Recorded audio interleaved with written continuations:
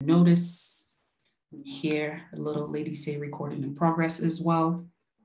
So just in case you do not want to be recorded or your image used in any of this, feel free to turn off your camera again.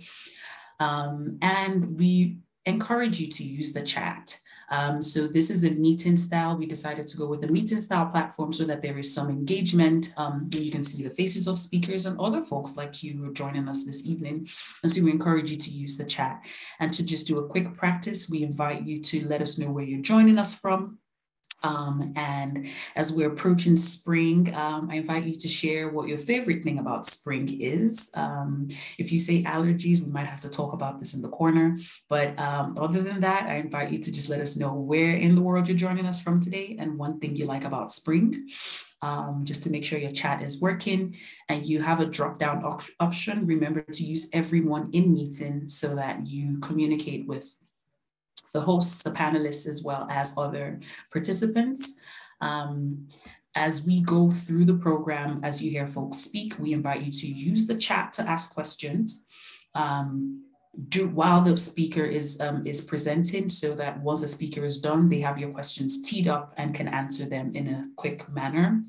We also just ask that you keep conversations in the chat to what we're talking about in this meeting today, so as to not distract both the panelists and other participants from what they showed up here to listen to today. So there is a function where you can directly chat at someone if you have a specific question, like, oh, Ellen, I really like your sweater. What a beautiful orange color.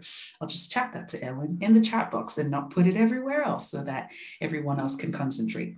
And so if you have any tech questions, you can just reach out to Peniel, me, Larissa, Rosalie, and you'll see the little co-host bracket by our names on the drop down, so you know who you're speaking with directly. And we'll try our possible best to put on our tech hat and support you to make sure that you have the best of this experience. And so I will go ahead and just call us for a quick moment of silence to center us, bring us into the space. Thank you all.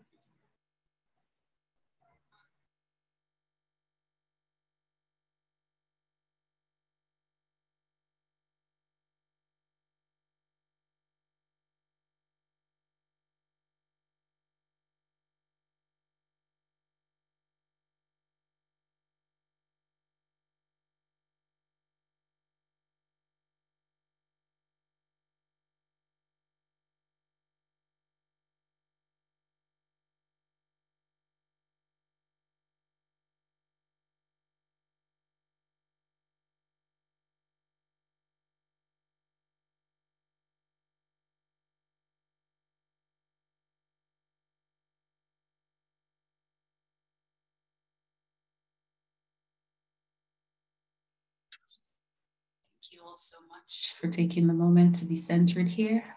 Once again, for folks who are just joining, my name is Peniel Ibe, and I am the Just Economies Policy Engagement Coordinator with the American Friends Service Committee. For many of you, I'm sure you're familiar with AFSC, but for folks who are not familiar with AFSC, AFSC has presence in about 16 countries across the world, including 24 programs in 19 states in the United States.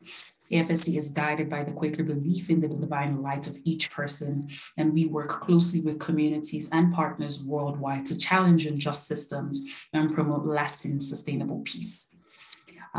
We are hosting this webinar teach-in conversation with our trusted partners and sister organization, the Friends Committee on National Legislation. And we'll be hearing from many colleagues from the Friends Committee on National Legislation as well as we go through the program. As our title and this beautiful graphic you see on your screen says, this is a Quaker call to environmental justice for all. We like rhymes here, so bear with us. You have to have some fun with this. As we all know in our world today, so much is going on. There's so many things that you could be involved in at this hour.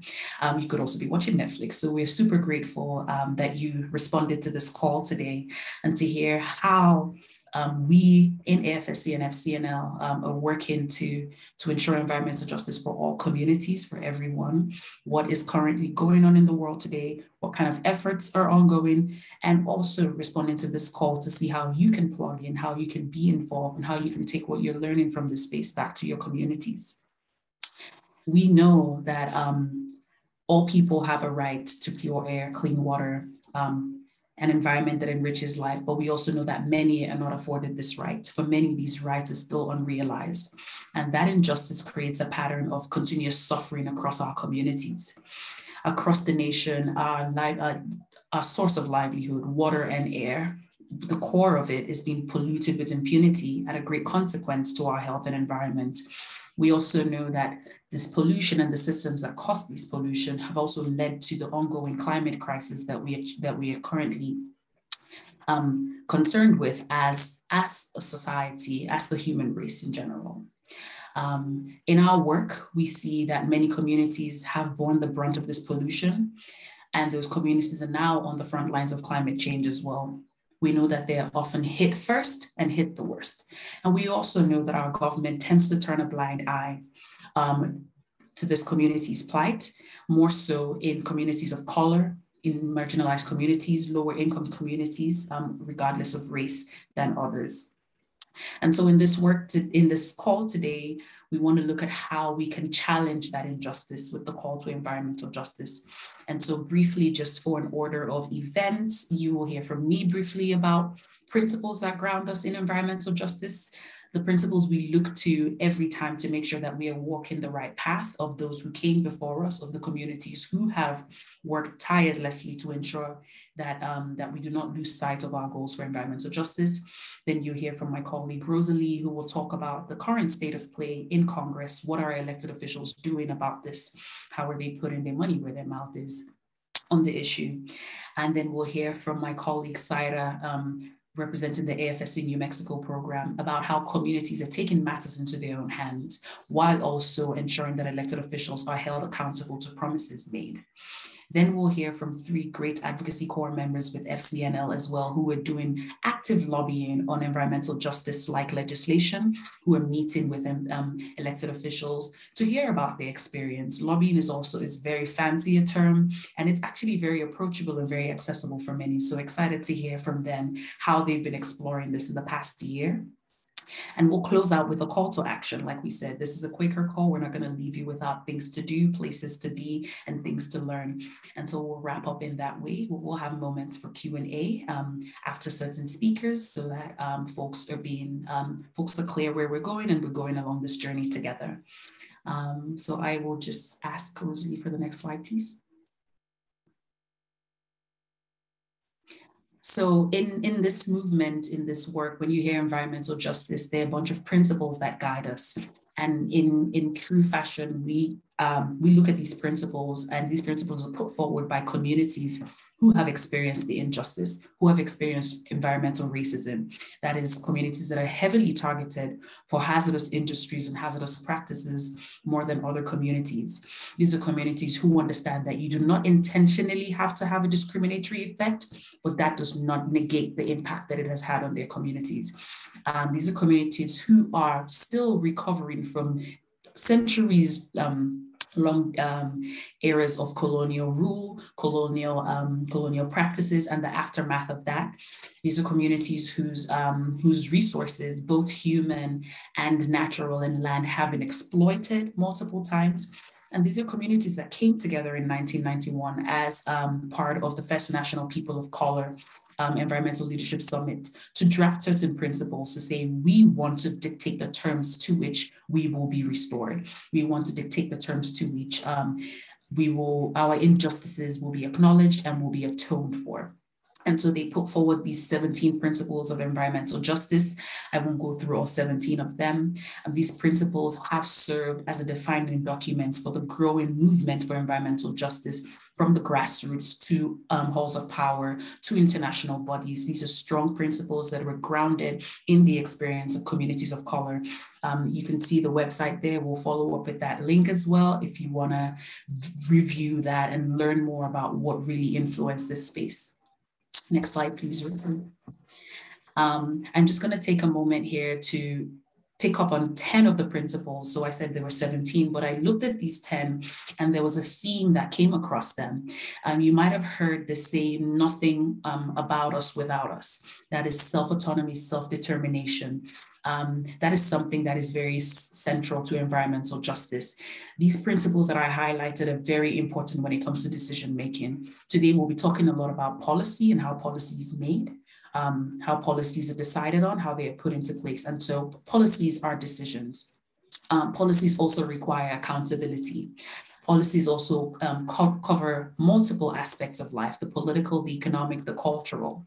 And policies is what brought us to where we are today. Policies is what caused the problems that we have today. And so when we think about them, these principles are what pull us to order, so to speak. These principles guide our path and tell us to stay on the straight and the narrow, make sure that whatever it is we're putting forward, however we're getting to them, we need to make sure that we are protecting the rights of individuals, that we are affirming the needs of individuals, that we are that there's consent, that individuals are being brought into this process, right? Like we're letting people know what decisions we're making, both the present and the future generation, that we're making sure that there's equitable access to these spaces, that the tables have everyone on them, not many being discussed without their presence there.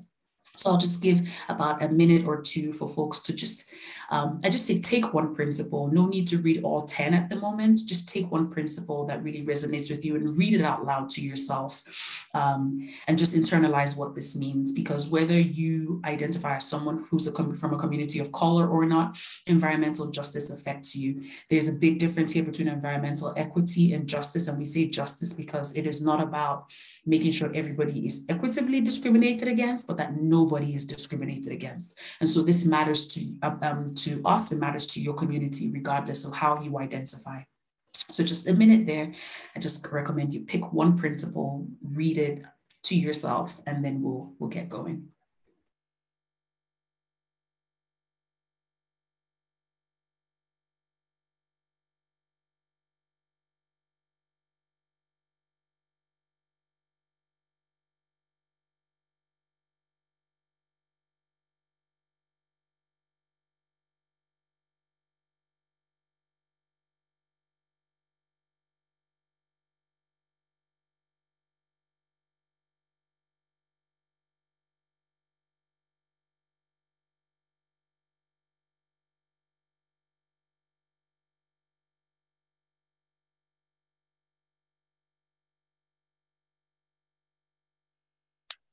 Okay, thank you all so much for taking that moment to just review this. Once again, I invite you to take some time to revisit the 1991 draft, where all these came from, what led to that moment, and really what has happened post that. What other principles have been developed from this, and many other principles that we are using in this movement, GEMES principles of organizing, so many spaces where communities of color have actually articulated how we can do this work with true justice at the core of it.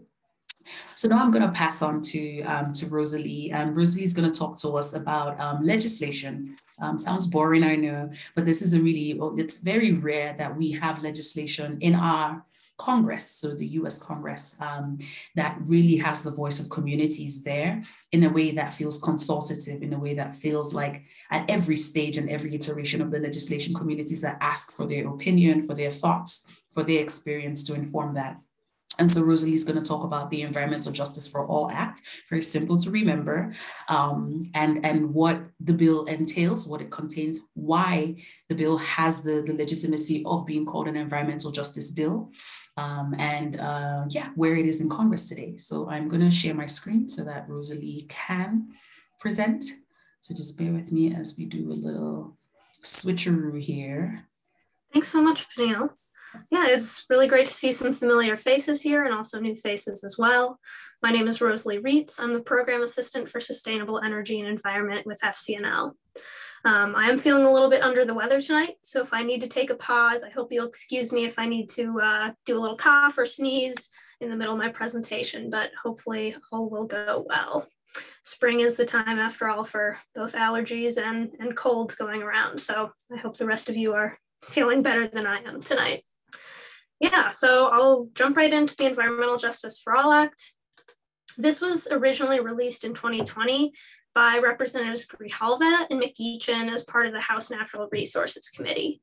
Over the past 2 years, it's gone through a series of forums, roundtables, and hearings to get it to where it is today.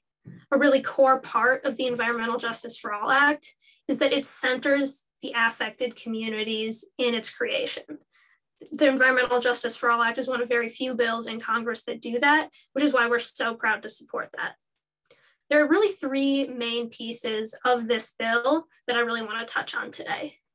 The first of which is it has the ability to amend the Civil Rights Act of 1964 to prohibit discrimination based on disparate impact and overturn the Supreme Court decision in Alexander v. Sandoval to permit private citizens, residents, and organizations to seek legal remedy when faced with discrimination. In much simpler terms, this essentially means private citizens can sue for disparate impact in their environment, essentially environmental discrimination. The second really important piece is updating the Clean Water and Clean Air Acts to consider the cumulative impacts in their permitting decisions. So cumulative impacts are the combined incremental actions of human activity. This essentially means that the acts would need to sum not only the impacts of a given project over time, but also how the environmental impacts of that project would interact with others nearby or, at the same time. So an example to put this into perspective, if you live right in between a coal plant and a hog farm, both of those give off air pollution that you are breathing in. And the total effect of the air pollution from both of those sources is greater than each of them combined. It's greater than the sum of those 2 pollutants. So this is really important. It's also really difficult. At this time, there's not really one model or one perfect method for identifying cumulative impacts, but this has the potential to really spur the study in that and make sure that, the science is out there. We want to make sure that this can be done. So the last one I'll touch on is the funding. This act would provide $75 million annually for grants to support projects that specifically address environmental and public health issues. And these grants would go to environmental justice communities or those, serving them. So let's talk about the life cycle of the bill. How has Congress been looking at this bill? As I mentioned, it was created in a very community-centered approach, which we really appreciate. And because of that, has largely been, quote unquote, on tour for the majority of its lifespan. This means that listening sessions have been held in the past with various communities like Michigan, Louisiana, New Mexico, California, and others. And there are listening sessions coming up this summer. Again, Michigan, New Mexico, Louisiana, Illinois, California. So those first round of listening sessions took place in the fall of 2020. The rest are taking place this summer. This bill is still currently in the works in the House Natural Resources Committee since it was reintroduced in the 117th session of Congress. And as the committee continues to get feedback on the bill from communities, it has the potential to undergo changes in the form of amendments during committee markups. So going from here on, I'm seeing a question, what is a listening session? Great question. That essentially is, they set up a forum or kind of a town hall in person in these states and these communities that I'm mentioning, where people can come and give feedback on the content of the bill, explain how it affects their community, what things they think could improve this or what things they think could be potentially harmful. And all of this feedback goes to the committee, and they consider it as they consider amendments for the bill. Thank you for that question. So what is the life of the bill going to look like from here on out? As it goes through these listening sessions, we'll get potential amendments. Those would be considered during a committee markup, and any proposed amendments would need to be voted on within the committee. Then, if all goes well, vote some amendments in, some out, get that bill repackaged. The committee would recommend the bill to the House to be considered for a vote. you know, the Speaker of the House decides which bills to raise for a vote in the House. So hopefully that would, you know, get selected, and then the bill would be open for debate, amendments, and then voting within the greater House of Representatives. If the Environmental Justice for All Act is voted, you know, positively in the House, just needs a simple majority of 218 votes to pass and to get sent to the Senate, where the process would repeat in the Senate. So that's pretty much what we're looking at in Congress. This is the biggest bill for environmental justice in Congress right now, and that's really where we're seeing the most movement. Next slide. Perfect. The next thing I wanted to touch on is the state of play in the executive branch, right? So what is the administration, what are federal agencies doing around environmental justice? The first thing I want to touch on is the Justice 40 initiative, which you've probably heard coming out of some correspondence from the White House. Justice 40 details that 40% of federal climate and clean energy investments will go towards disadvantaged communities. This is most clearly seen in the fiscal year 23 appropriations process. That is just the president's proposed budget for fiscal year 2023. There are four main components of you know, the environment and clean energy aspects of this proposed budget that I really wanted to touch on today and explain how Justice 40 is being used or is being, you know, implemented in this proposed budget. The first one is funding of $31 million for an equitable clean energy transition initiative. This would build capacity and help provide technical assistance to help energy and environmental justice communities, you know, navigate and benefit from the transition to a clean energy economy. Some environmental justice communities are ones that have been built off fossil fuel industries, and that's really what their town is really dependent on. So as we're transitioning away from fossil fuels into clean energy, this is a program that would help them. The next program is under the Department of Justice, launching an Office of Environmental Justice. This would be started up with $1.4 million, and there would be an additional 6.5 to fund the Environmental and Natural Resources Division to help environmental justice and help combat the climate crisis. The next program is the Green Climate Fund, That would be with $1.6 billion, and that is essentially a tool for financing climate adaptation and mitigation projects in developing countries. Because often when I think about environmental justice, I think of my neighbors, the folks, you know, sitting next to polluted companies or industrial areas. But it's also, you know, island nations that are really threatened by sea level rise. So international funding for countries that, you know, are most overburdened by the climate change, this is funding that would go to help them. There's an additional $3.2 billion loan for the Clean Technology Fund, specifically for financing clean energy projects in developing countries as well. The last one that I'll touch on is through the EPA. There was $1.5 billion to help implement Justice 40 initiatives within the EPA, you know, provide funding and, you know, specifically to benefit rural and tribal communities. Specifically, $100 million of this funding would go to support new community air quality monitoring and notification program, right? So a lot of fence line communities that are, you know, right next to to industries that pollute a lot, making sure that, you know, permitting and, you know, civil rights compliance is really up to date and making sure that's as environmentally safe as possible. So very, very important to anyone living near industrial areas. That is the biggest stuff going on both in Congress and in the executive branch right now.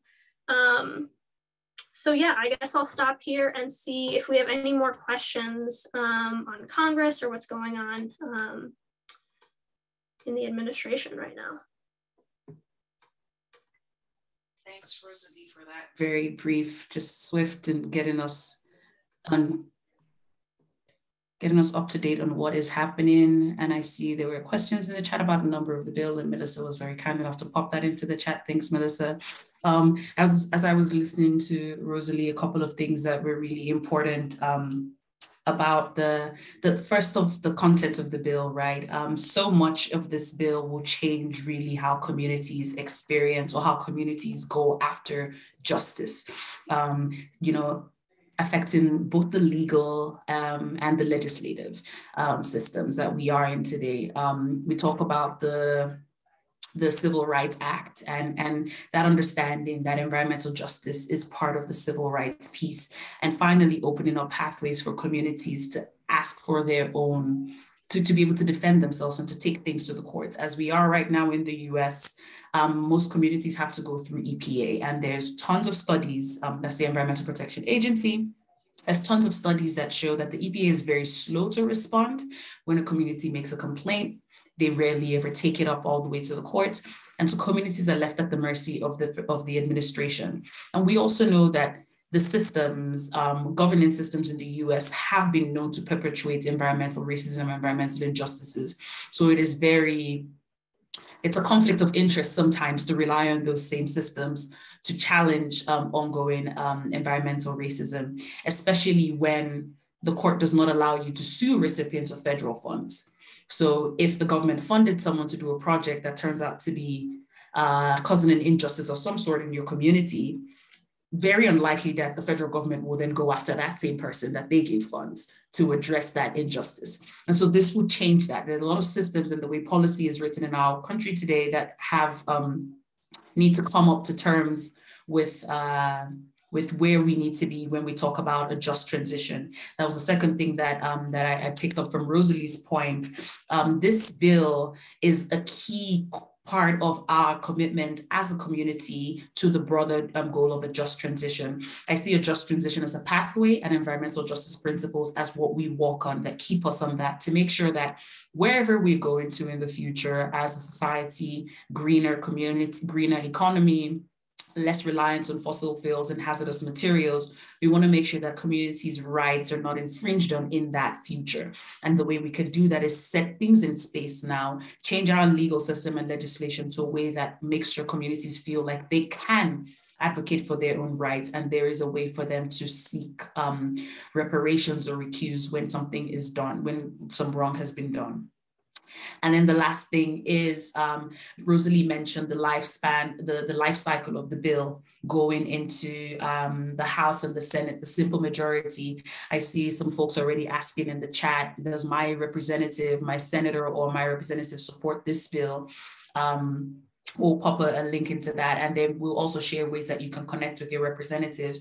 But every representative counts. We say a simple majority, but it really is not simple.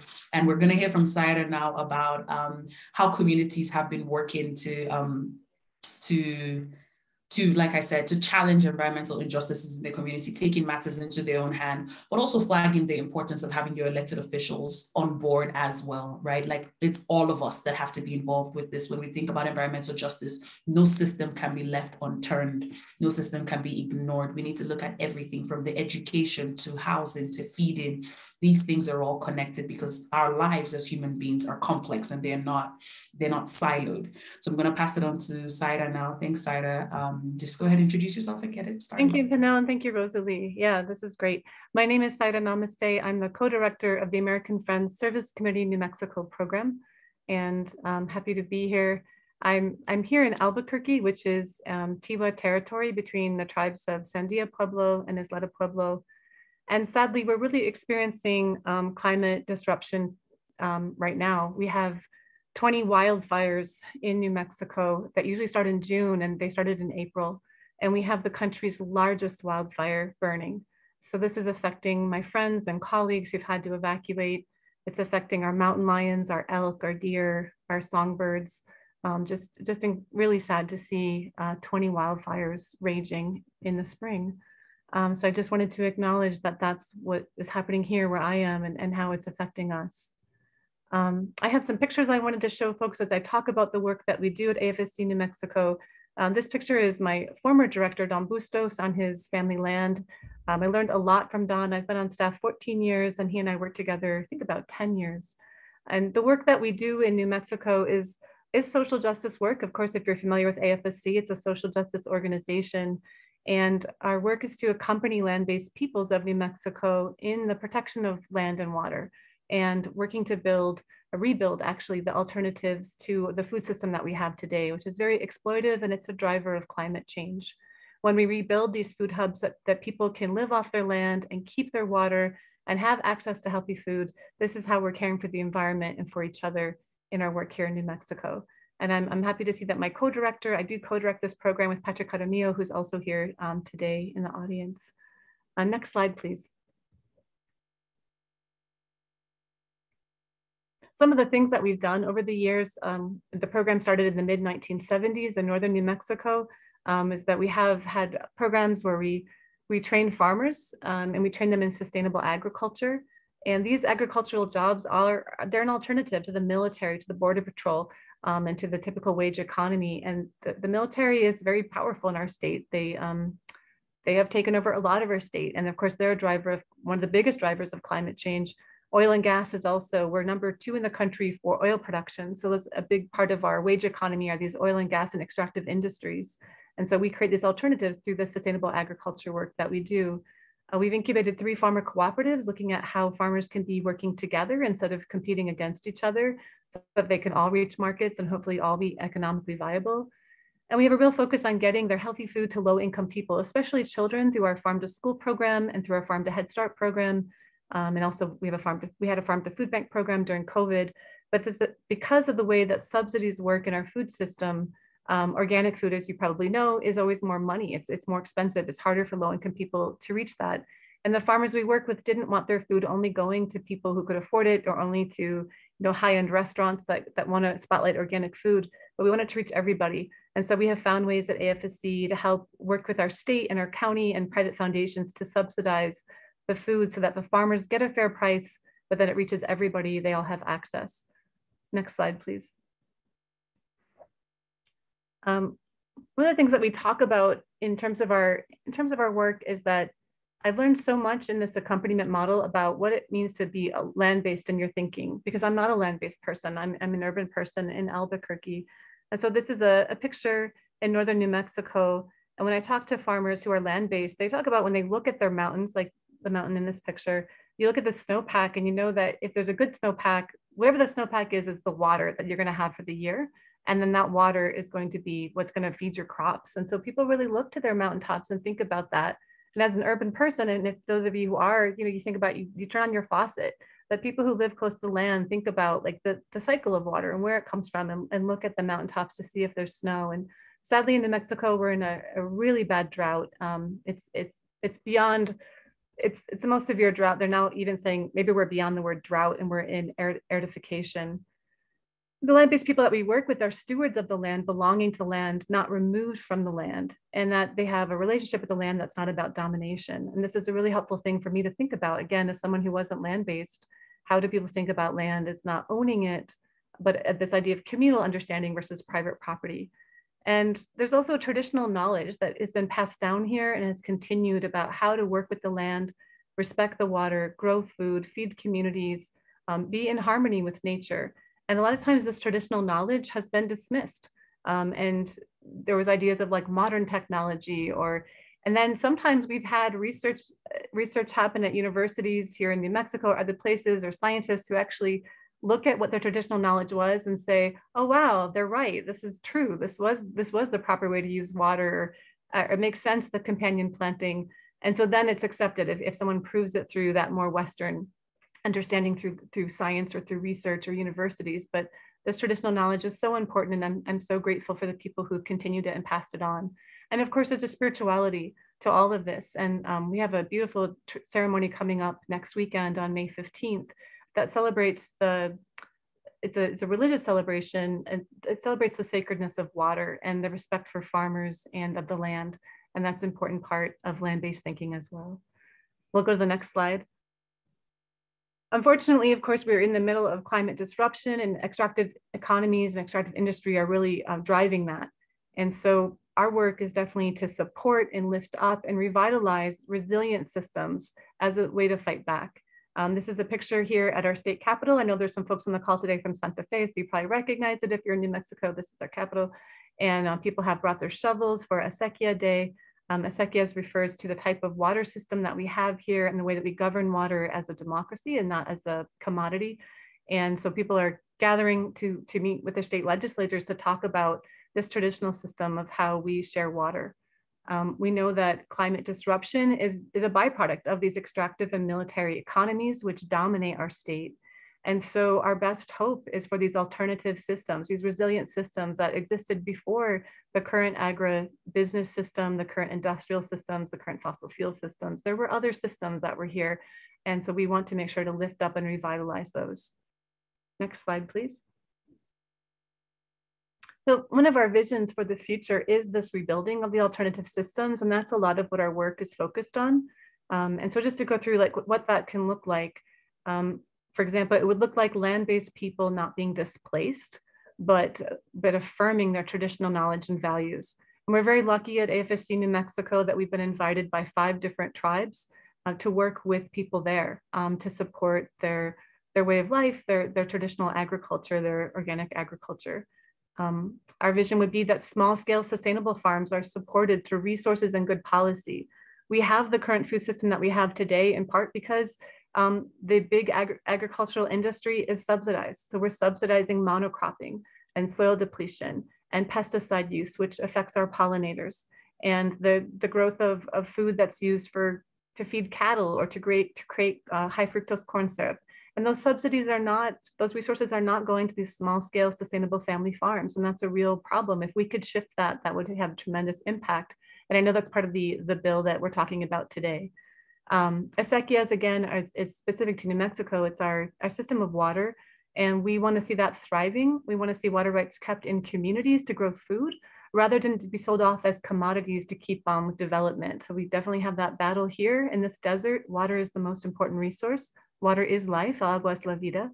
And there are a lot of people who want that water for development, for sprawl, for bottled water companies, for Amazon, for all kinds of other things beyond like feeding our communities and traditional life. We want to see in our vision that all New Mexicans have access to that healthy food and they have dignity in their work, and they're not pushed into these extractive industries or into the military or the border patrol. And of course, the systems that have created where we are today are colonial and racist, and we want those to no longer dominate. So that is our vision for the work that we're doing here. Next slide. And the way that we step towards that vision, we have to first, change the way we talk about food systems to understand how we got to the food system that we have today. It wasn't by accident. Our US food system was based on genocide and theft of native land, on the enslavement of Africans, on the exploitation of farm workers, like the Bracero program, and currently today, the exploitation of farm workers. So we have to understand how we got this food system. We also want to center land-based people as decision makers and leaders, not as an afterthought later. And again, we want to shift the subsidies from food production, away from the big ag, the export model, to that small scale regional food system. And that also means looking at our trade agreements. If we did that, we'd be making our steps towards the vision. I think there might be one more slide. Oh, no, there's not. Okay, so we go back to that one. So how that connects then to this bill, this bill happening at the federal level was actually tried at a smaller scale at our state level this year in our state legislature. In New Mexico, there are several states who have passed what's called a Green Amendment, which would amend our constitution so that part of civil rights would be environmental rights. And so that was a fascinating hearing in our state legislature to hear the debate on the Green Amendment, because it is so similar to what we're talking about today at the federal level, to try it out at the state level. And it was a really close vote. At one point, it was a tie vote, and a tie vote, unfortunately, is a loss, so it didn't pass. But what was interesting for me to sit in on the hearings was that hearing the people who were against the Green Amendment, which would be giving environmental rights to all people, the right to have clean air, the right to have clean water, talking about cumulative impacts. The people who were against that were paid lobbyists. And we know that because when they spoke, they had to announce that. So they would say, my name is Jane Doe, and I am a lobbyist with the Chamber of Commerce. I am a lobbyist with the oil and gas industry. I'm a lobbyist for the cattle industry. So it was just lobbyist after lobbyist after lobbyist. I think the only person who wasn't a lobbyist that was against it was the mayor of a small town in southern New Mexico that relies on oil and gas jobs. And he was worried about that. And then when we heard those who were in support of it, there were no lobbyists. It was community people, it was environmental activists, it was parents, it was young people. It was really beautiful. And at one point we had heard from the mayor of Carlsbad, New Mexico, against the bill because he was worried about the loss of oil jobs. And then we heard from a high schooler from his town, from Carlsbad, saying to the mayor, I don't want that job. That's not what I want for my future. I want a green job. Otherwise, I'm going to have to move from my town because I don't want to work in the oil industry. So that was just really fascinating to hear the discussion around like people who do not want to transition away from these extractive industries and want to keep it, despite all of the data that we have of the damage it's causing to people's health and to our environment, and then those who really want to see another way. And so if this bill were to pass at the federal level, it would really help New Mexico in helping to transition to these sustainable models. It would help us in terms of, I mean, my air right now is hazardous. There's a hazardous air alert. I can't go out and breathe in Albuquerque, partly from the wildfires. But there's just, I see the cumulative impact in so many of the communities we accompany where they are next to corporations that are just damaging. And the nuclear weapons labs north of us where the fire is heading towards, that has dumped radioactive waste into the water and into the soil. And I see Indigenous people trying to clean it up with mushrooms and just so much good work happening. But if we could shift these systemic things at these policy levels, it would have a tremendous impact on the quality of life and in support of rebuilding these systems that land-based people are teaching us we need to go back to. So thank you for listening. And I do hope that we can get this EJ bill through. Thank you so much, Sayrah. Super helpful to just hear like a case study of some sort in New Mexico, all that's happening there. I really like the step towards vision and just calling folks to challenge certain ways of thinking, challenge certain systems that are currently ongoing, and having land-based people as the decision makers and the leaders, not the afterthought. At the beginning with the environmental justice principles we spoke about, talk about autonomy and self-determination and accountability, and including people in processes as a key part of environmental justice. So in the interest of time, I know there's some conversations happening in the chat. Folks are sharing resources, which is really great as well. Folks are echoing what it's looked like when they've dealt with wildfires and more. So folks, just keep it coming, keep the conversation going. Remember, if you have any questions, you can pop them in. Any questions for Rosalie and or Sayrah or myself, you can pop them in to the chat and we'll get to them towards the end of the call. Next, I'm going to pass it on to Larissa, who's with FCNL, and Larissa is going to be joining us with 3 awesome Advocacy Corps members, Devra, Taylor, and Veeka, who will be sharing about their experience lobbying Congress for the Environmental Justice for All Act. Thank you. And I have to echo what Rosalie said. I'm also feeling a little bit stuffy, so please excuse if I have to cough or sneeze or anything like that. So I'll tell you all a little bit about what this program does and who these organizers are, and then we'll just jump right into a conversation about what lobbying on this issue has looked like. So at FCNL, I am the Young Adult Program Manager, and so I oversee all the work that the young adults in our network do to take action, organize their communities, etc. The Advocacy Corps program is a really cool opportunity where we hire up to 20 young adult organizers who then do exactly what the title says, right? Organize their communities around one legislative issue. It changes every year. This year we are focusing on environmental justice and specifically the Environmental Justice for All Act. So for 10 months, these organizers are educating their communities, bringing them together around this issue, and then lobbying their legislators.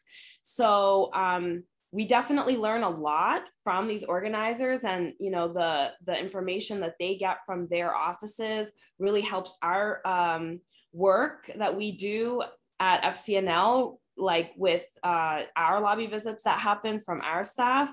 And then what we learn from FCNL lobby visits, we're also working with the organizers. So it's really a flow of information to make sure that our lobbying and our advocacy is as effective as it can be. So we are joined by, you see them on the screen, Devra, Taylor, and Veeka, and they are all spread out, right? So we have Devra in Connecticut, Taylor in Ohio, and Veeka in Wisconsin. And later you'll see the various states that we have other Advocacy Corps organizers in. But let's just start talking about this experience, y'all. I guess I'll start with a very basic question, and I'll throw it to Veeka first, just so there's not a scramble to see who's going to speak first. And then really, I want it to be a conversation. But our first step in getting these organizers together and working on this issue was figuring out why we cared about this issue. That really carries you through any of your advocacy that you're doing, grounding yourself in your why. So Veeka, what was your process in figuring out why you cared about this issue, how it was affecting your community, and how has that kind of shown up in your advocacy? And then everyone else, please jump in after.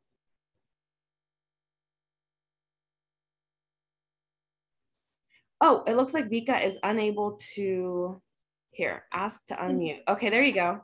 Okay, sorry.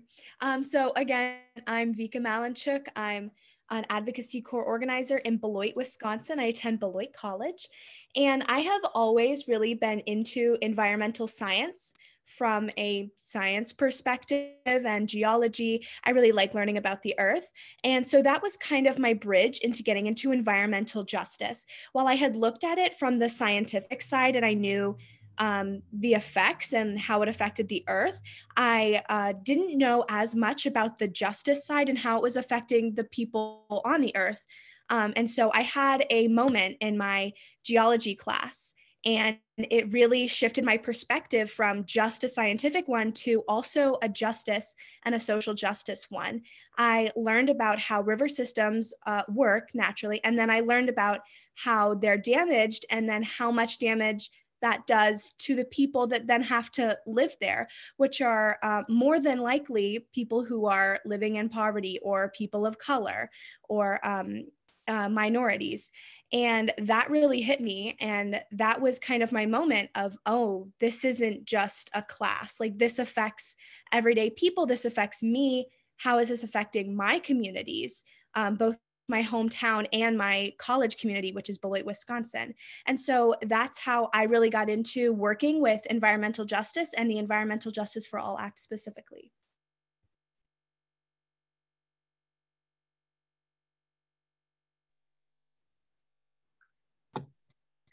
Hi, my name is Devra Baxter. I am also a member of the Advocacy Corps. I am organizing currently in Cromwell, Connecticut.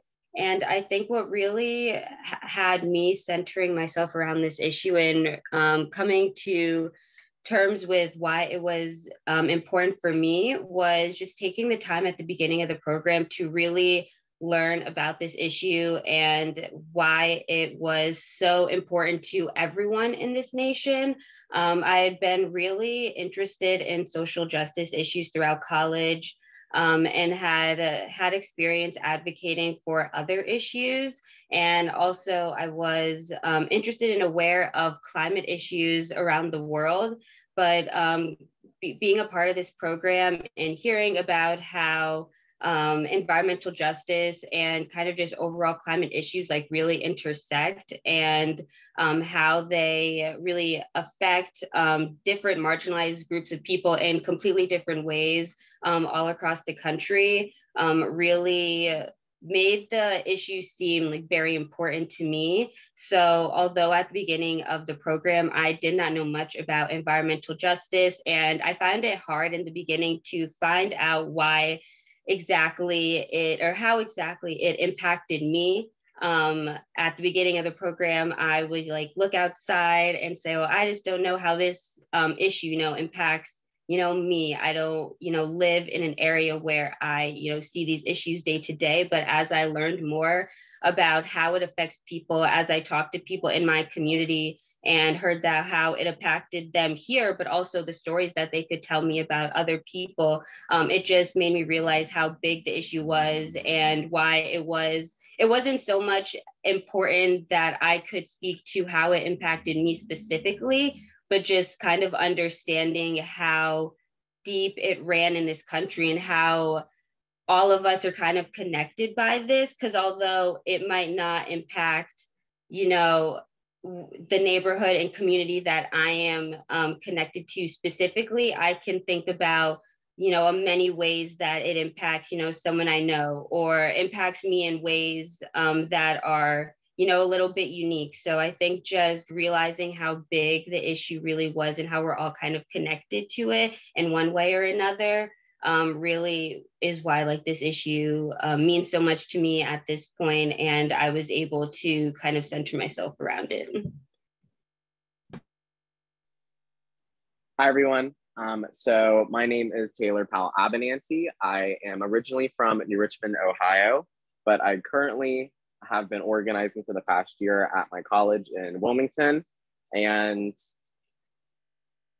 environmental justice for me was really interesting when I first filled out the application. I've always been interested in climate. Like, I think all of us has kind of discussed that. Like, we've all had an interest in this field. But for me, I've always kind of centered myself in that area. I've always been super, super involved and extracurriculars involved with that. I'm currently the president of Ecology Club here at school, is doing that in high school, love field research, all of the gist. But over time, you know, once we started the training, I was like, you know, how does this really apply to me? When we were going through learning about it, I wasn't aware of all of the specifics of environmental justice and all what it includes, and most people aren't.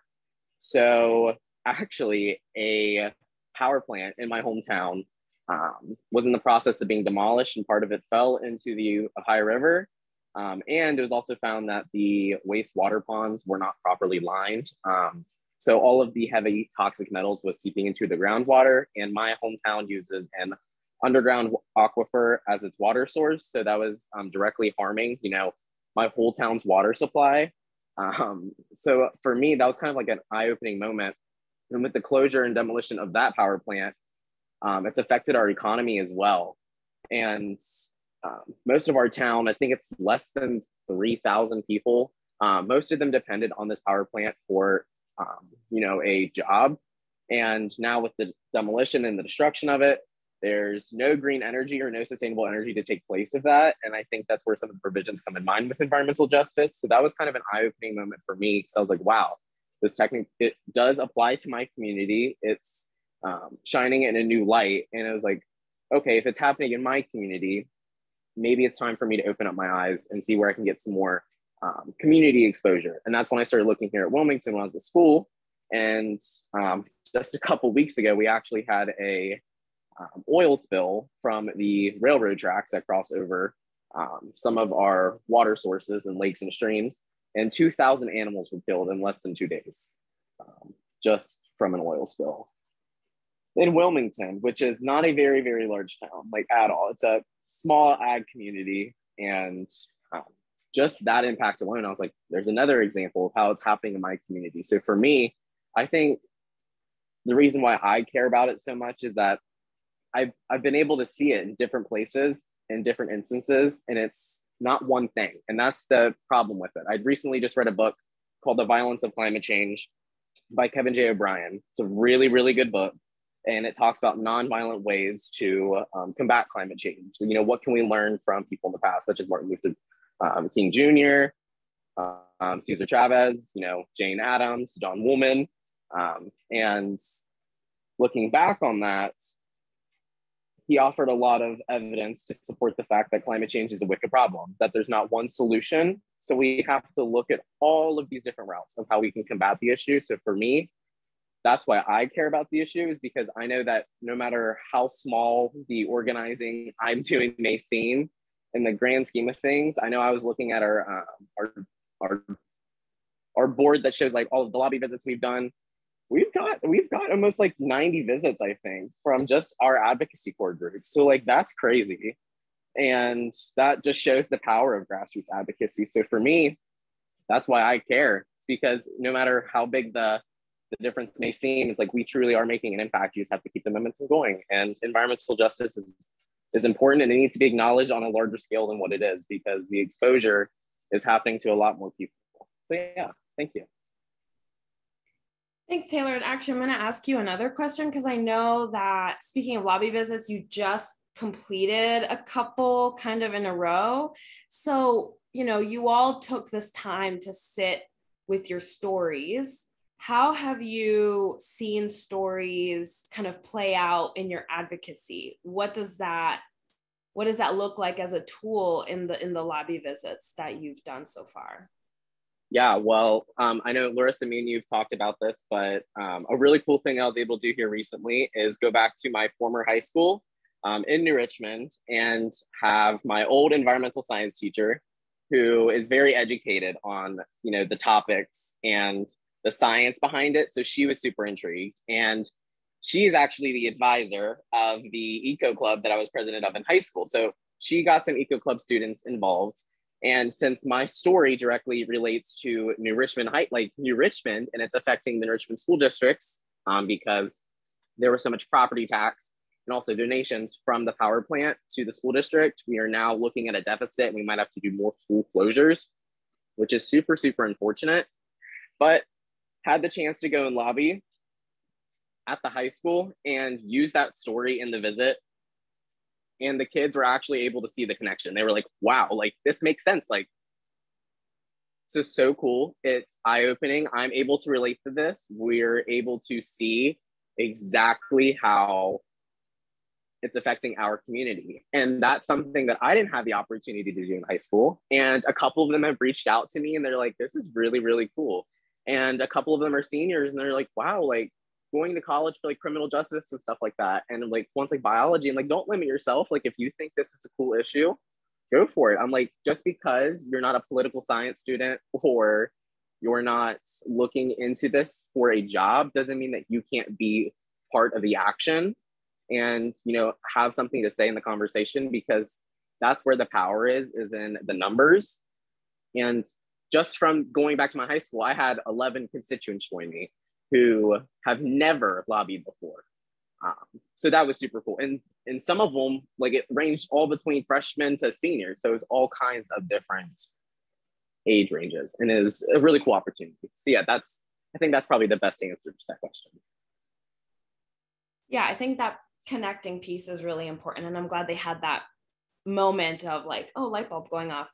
So, okay, I'm going to start now with Devra for my next question, but then like, I really want everyone to jump in with their own experience. Everyone has a different answer to this, right? Because we all have different legislators, but we're talking about the Environmental Justice for All Act. How has that advocacy gone?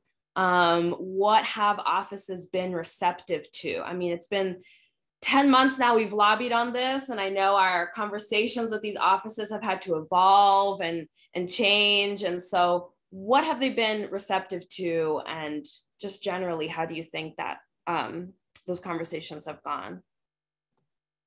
So I'm very fortunate, I guess, in lobbying for environmental justice that I am from Connecticut, which is it's a blue state, it's pretty progressive, and everyone that I've lobbied for has been kind of on like very in agreement of what we're asking. Everyone has in the past supported climate issues, so it hasn't been incredibly difficult to have those conversations. I guess the most difficult thing for me, and this being the first job that I really had that was working with policymakers, so I found this pretty frustrating, was getting them on board to do or to, you know, agree with the legislation that we want them to. So like this past year, I had a few conversations with different like senators and representatives, and when we would ask them to support specifically in the Environmental Justice for All Act, it was always that, you know, oh, we really like what they have to say there, and we're not against it, but at the same time, they weren't exactly ready to publicly support it. They weren't really willing to do more. So that was something that I had to kind of deal with and strategize with Larissa about, and kind of get past that. And I guess kind of connecting back to your last question, Larissa, I think that's where the stories really kind of changed the game, I guess, for lack of a better term. It was really amazing to, you know, bring people into the lobby visits and have everyone kind of give their very unique stories and why the issue mattered to them, and have a very clear and distinct effect on the congressperson or the staffer. And when I would, you know, bring people on these visits and we would be practicing and I would be going through the lobby roadmap and kind of teaching them what we're going to do. And I get to the stories part, they're always kind of think that, you know, there has to be something more to it. They're like, well, is there something I can cite? Is there like an article or some piece of legislation that I need to like give them? And I'm like, no, really, it's just about like why this matters to you, what you see in your community, and why they should care. And that never seems like enough for them, that they need to really give more. But really seeing how these grassroots movements do have the power, and it might seem small that, you know, my voice is really going to make a difference, but it's not just my voice, it's my story, your story, and all the other stories that, you know, I would bring to them and that they hear. And then, as Taylor mentioned, we've had, as our small group, we've had over 90 visits. So it's been really interesting to meet with all of my Congress men and talk to them about this issue. It's been kind of frustrating to hear how they are for it, but aren't ready to sign on. But it's been really rewarding to see really how powerful our voices are. And sometimes you hear that and you don't really believe it, but when you're in those rooms and you're having those conversations and you can see the person be moved by what you're telling them, I think that's been something that's been like just really rewarding and really momentous in like moving this legislation forward.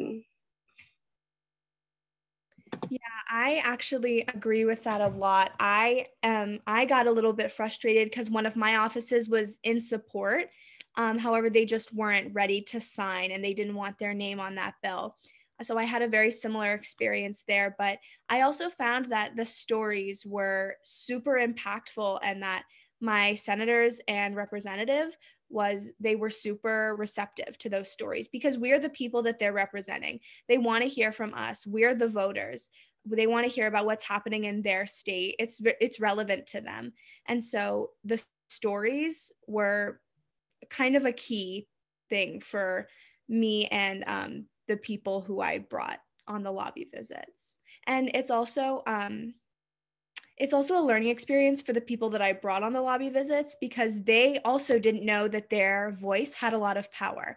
They didn't know that they could really influence legislation, but they can. And everyday people can influence everyday legislation. So that was super powerful, not only for the legislators, but also for the constituents.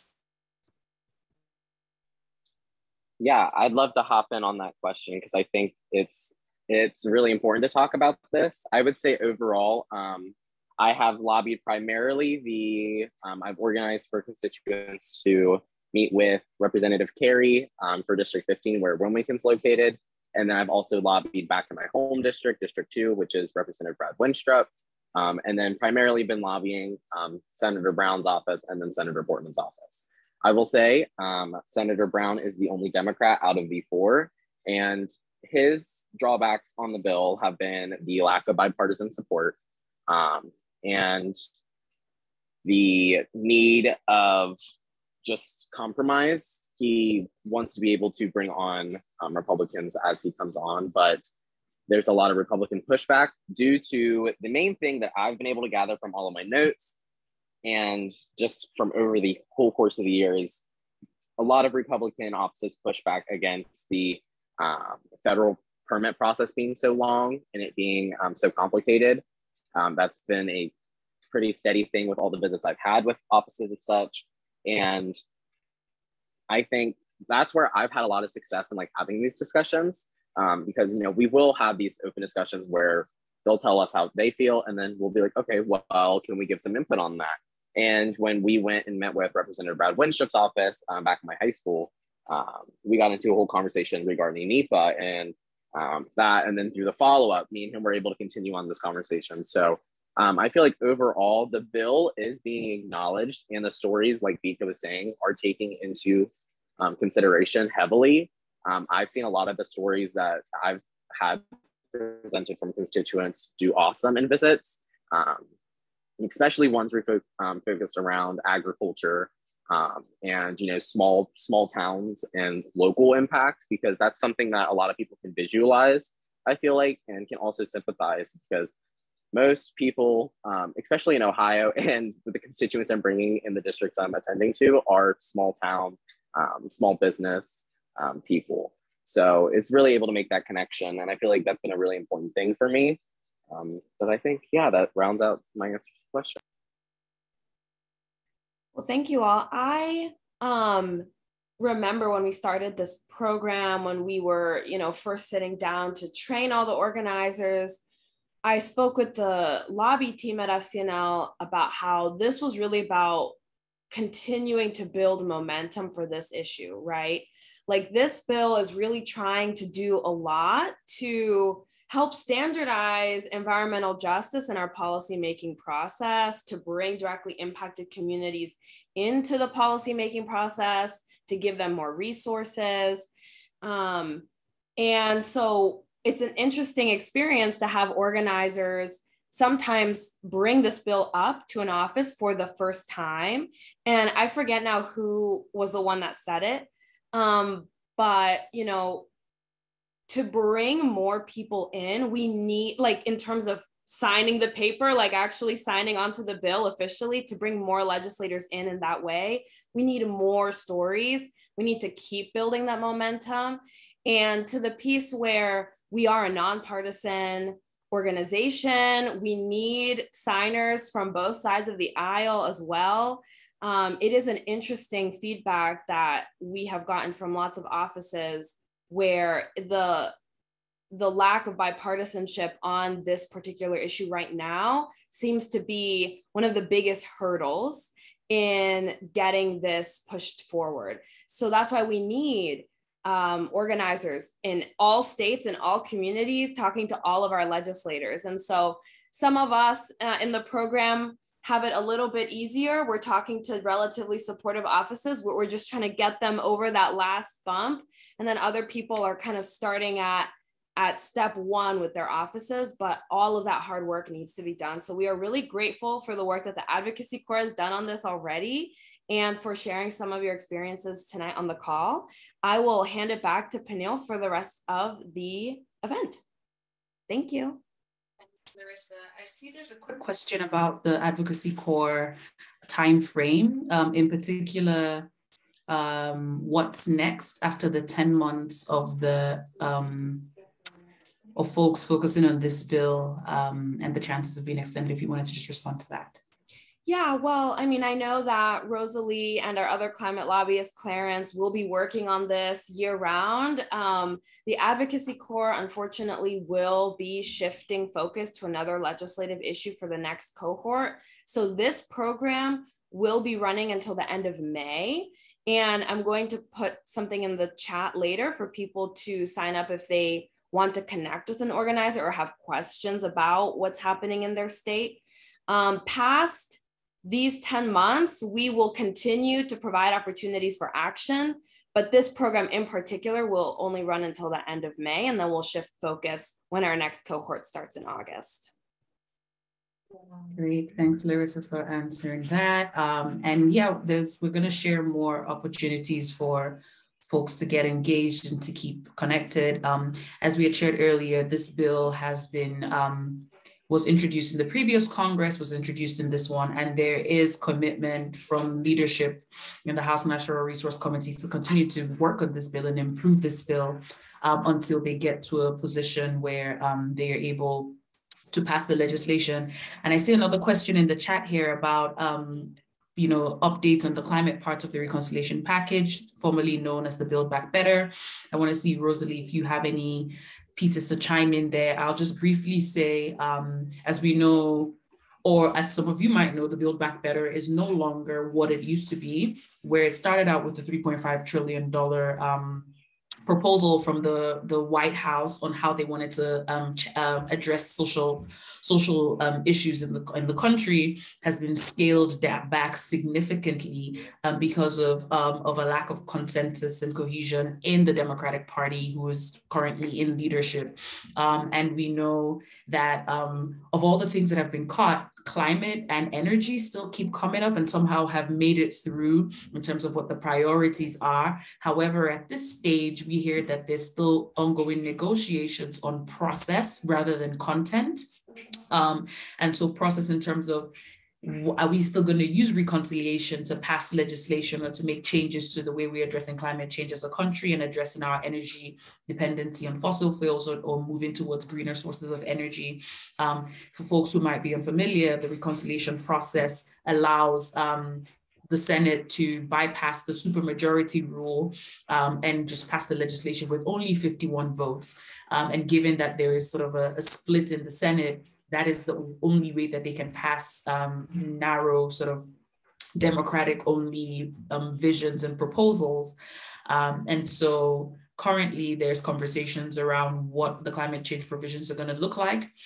They are hoping for climate change provisions that contribute towards revenue and address the budget deficit and do not contribute towards inflation, but rather reduce energy costs for families. What that means and what that actual policy looks like is still up in the air. We also know that challenges around what is currently ongoing in the Russian invasion of Ukraine also affects what energy policies look like.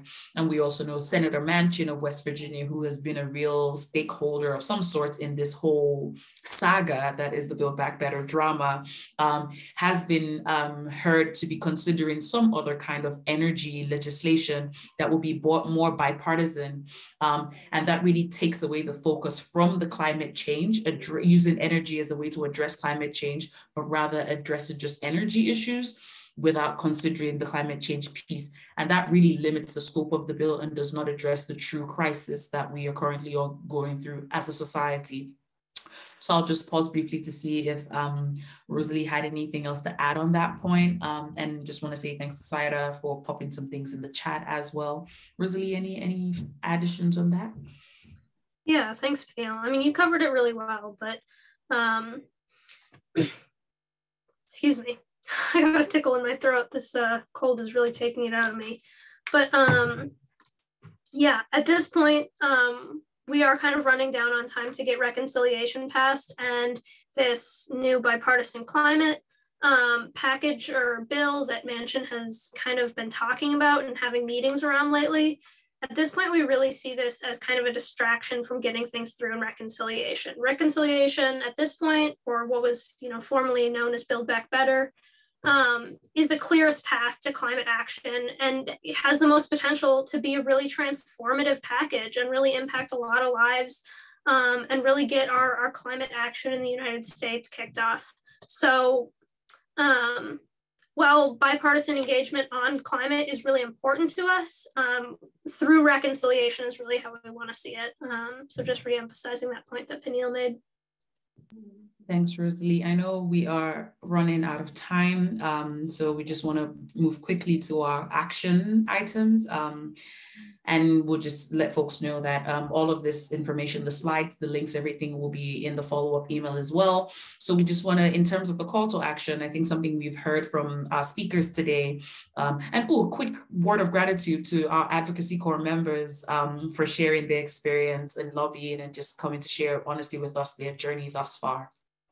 So find your why. The Advocacy Corps members spoke about how they found their why, what ensured them that they were grounded in environmental justice, what principles, whether it was through their faith, their culture, their experience, that kept them inspired and moved them towards action.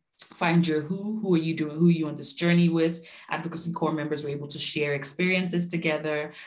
Taylor spoke about going back to his high school with his former teacher. Other folks are talking to community members as well, looking for folks in the community that are directly impacted by environmental injustices to do this work together, because it's all about community. It is not a siloed experience. And lastly, find your what. What can you do? How can you get involved? What actions can you take? So we'll move to the next slide for a couple of ways that you can be involved. First, back to this legislation, right? It is not perfect. It can still be better. If it hasn't heard from you, then it is not perfect because you are community. So this is an opportunity for you to chime in. We'll share some links in the chat and in the follow-up. There's a platform that Congress is now trying out to get more direct input from community members on legislation. And so you can just go on there and you'll see some statements from organizations like FCNL and AFSC who supported this legislation, as well as other community members who support this legislation and are calling on their members of Congress to support the legislation. We will also be following up in the email with opportunities to be involved in the community listening sessions that Rosalie flagged at the beginning of the call. And these are being scheduled and they will be hybrid to our understanding. And so we'll make sure that there's a link for you to RSVP to show up and share honestly from your perspective, because all perspectives are important to make sure that it is, like we said, not just about equity, but about justice. And then also we'll pop a link in the chat for you to be able to send a quick email to your member of Congress, letting them know that you support this bill, letting them know that this is, you believe that this is a key step towards securing environmental justice for all. So I popped those 3 things in the chat. One for you to comment directly on the bill, a video to watch how to use the platform if you're not familiar with the platform, and an action alert, which is what we call it in the movement space from FCNL, for you to send an email to your member of Congress. Another way is to join a lobby visit. Our Advocacy Corps members in their final lap of visits for the month of May, and they're inviting you to join them. If you're in Connecticut, Indiana, Georgia, Maryland, Pennsylvania, North Carolina, Texas, California, Florida, New York, Alabama, South Dakota, Ohio, and I think that is Wisconsin. They're Advocacy Corps members who are eager to join you, to have you join them in lobbying your senators and members of Congress. They have all the resources. They can teach you on the processes, make it very simple, make sure that all you have to do is show up in your authentic self, share your story and your story of your communities, and urge your members of Congress to take action. I think Larissa just popped quickly in the chat that link for the form if you want to be connected with an organizer to meet with your member of Congress if you're from any of these states. And if you're not from these states, no need to just reach out to either of us and we'll make sure to connect you with your member of Congress if you want to share a story, if you want to have a phone call, if you feel like you want to organize something yourself. Rosalie, did you want to chime in briefly? Just whenever you're done with this piece. Yeah. Okay. I think I'll look at the next slide. I think the next slide is kind of our closing out. So you can take on this piece then. Yeah. So yeah, just say thank you to everybody for joining us tonight. We did go over an hour, so really appreciate your patience and kind of just sticking with us to hear a lot of the great voices that we heard from Advocacy Corps, our friends in New Mexico, and from both AFSC and FCNL. So I did want to share a couple opportunities specifically from FCNL to stay engaged on climate issues if you aren't already a part of them. The first of which is our regular newsletter that I write at the beginning of each month. It usually gets published on the first Thursday of each month, called Inside the Greenhouse. So I went ahead and pasted the link in the chat if you would like to subscribe to that. That's monthly updates, just general environmental news and kind of updates on what my boss and I have been working on within our environmental program. The other opportunity to engage with my boss and I, Clarence Edwards, he's the legislative director for the climate program at FCNL. On the first and third Thursdays of each month, we get together with other constituents and talk about action opportunities, going on that you can be working on. So often it's, encouraging you to write a letter to the editor or an op-ed. If there's like a specific comment you can make, similar to commenting on the environmental justice screening tool or any kind of, EPA ruling that's going out. Opportunities like that. So if you're kind of just looking to up your game or need more inspiration for your climate action, you're welcome to join us. We meet at 3 p.m. Eastern time on the first Thursday of the month and 6 p.m. Eastern time on the third Thursday of the month. So you can go ahead and click that link that I put in the chat and take a look at the next upcoming dates we have. So the next one does take place tomorrow. So if you have questions, you want to hear from me and my boss Clarence, feel free to join us tomorrow, and we can get to more questions then. So yeah, I'll pass it back to Peniel. Thanks, Rosalie. So exciting to see all the work FCNL is doing and the spaces that are being curated for folks to learn, to join, to up their activism. If you just go to the next slide, at AFSC as well, we have a lot going on. If you know AFSC, we are for social justice. And so we're working in multiple spaces, and we see environmental justice as a lens through which we deliver on the rights for community members. So you have the first link here. If you want to sign up for mobile alerts, this is when you need to take quick action. Maybe Congress is voting on something, or we really need for your Congress member to hear from you in real time as they make decisions. You get a quick, simple, short text message letting you to quickly send an email to your member of Congress. That's afsc.org/sign up. Very simple. Next slide, please. And we know so much is going on in the world today. There's so many injustices. There's so many ways you and us and other community members are working to make sure that we're protecting our loved ones, our community members. Every weekend, on Saturday morning at AFSC, we curate a nice, simple, easy way for you to keep up with your activism, ways to take action, read about exciting programs and projects and advocacy opportunities like that programs like in New Mexico or Guatemala or in North Carolina are doing to protect community members and to protect the rights of community members. We also have events like this one that you've attended. So you just go to afsc.org/weekend reading, you sign up, and once a week you get a nice curated list of events to make sure that you're connected, you're plugged in for your activism, and you're leaving out your faith and your values into action. So that is the other slide there. And I think that is it from us today. Thank you all so much. Thanks for everyone popping things in the chat. A bunch of resources were shared as well. Many that I will also be checking out, and we'll try and plug those into the follow-up email. We also have a bunch of things that we'll be following up with the slides, and we encourage you to sign up to things, to join actions as they come up, and to ensure that you're meeting with your member of Congress. You can also tweet at them. Just a cool way to make sure that they know that you're keeping tabs of what they're doing. It doesn't always have to be a formal email. You can just tweet at them, and I'll let you know, as someone who's in this space, they look at their tweets. That is something, somebody is tabbed on the tweets and they respond to them, and you can just bug them on the tweets. So make sure you use that opportunity to highlight that, oh, I heard about this Environmental Justice for All Act, Senator who, what are you doing about it? I'd like to hear more, and encourage other community members to bug them as well on Twitter. You can say AFSC and FCNL sent to you, you'll be fine. So thank you all so much. For joining us. We'll just take a brief moment of silence to really just digest what we've heard today from our panelists, from what you all have shared in the chat as well. Thank you for being so engaging. And that's it for me. So just a moment of silence, and then you can hop off as you feel led.